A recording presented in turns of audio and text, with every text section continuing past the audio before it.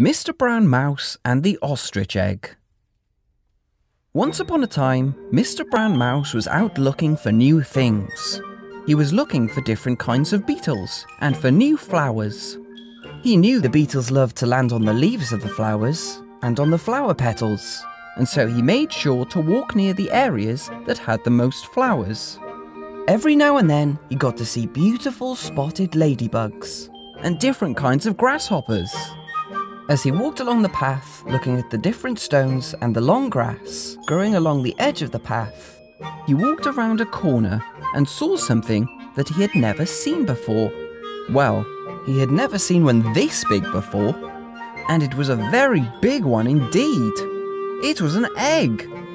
It was a big egg lying right in the middle of the path, and it didn't even have any cracks in it. Wow, thought Mr. Brown Mouse. This is a very big egg. What am I going to do with it? It must belong to somebody. Maybe somebody has lost an egg and I need to help them find it. He sat down on the rock and started to think. What am I going to do? Oh dear, I've got to get this egg back to its mama. He jumped up and ran to the top of a small hill and looked around, but he couldn't see anybody.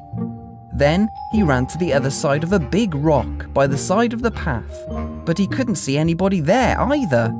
In fact, it was a very quiet day, and there weren't very many animals around at all. The birds were all off flying somewhere else, and the other animals were in another part of the forest.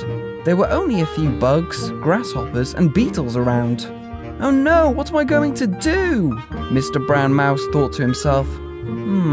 I better roll this egg along the path. And so he started to push and roll the egg.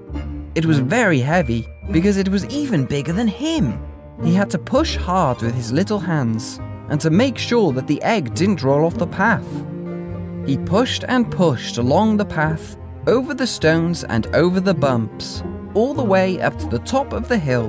When he got to the top of the hill, he looked around, but he still couldn't see anybody. So he kept pushing.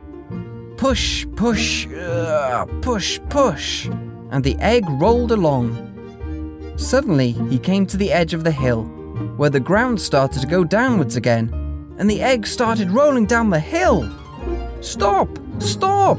Shouted Mr. Brown Mouse as he ran after the egg, but the egg just kept on going, rolling and bouncing all the way down the hill. Mr. Brown Mouse ran as fast as he could, and while he was running, he ran right past a peacock. What was that? Said the peacock.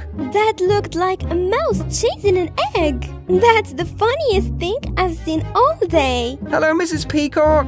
Mr. Brown Mouse shouted as he ran past. I'm just chasing this egg! His coat was flapping behind him, and he held tightly onto his hat as he ran. And he chased the egg all the way down to the bottom of the hill. When he got to the bottom, guess who was there? It was Mrs. Hippopotamus. Mrs. Hippo had just come out of the water and was about to start walking home. She was very big compared to Mr. Brown Mouse, and the egg had stopped right under her big round belly. Mrs. Hippo! Mrs. Hippo! Don't lift your feet up! Shouted Mr. Brown Mouse as he ran up. Your feet are so big, and you are so big and heavy, I don't want you to squash that egg. I need to find its mama. Oh, said Mrs. Hippo. Hello, Mr. Brown Mouse. I haven't seen you for a long time. Why are you chasing this egg down the hill? I told you, said Mr. Brown Mouse.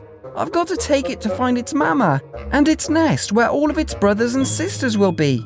I've got to keep pushing it along the path. Oh, okay. Let me move out the way. No, no! Don't move your feet because if you lift them up, you might squash the egg. Oh dear, said Mrs. Hippo. Well, I'll just stand here then, and you can push the egg out from under me.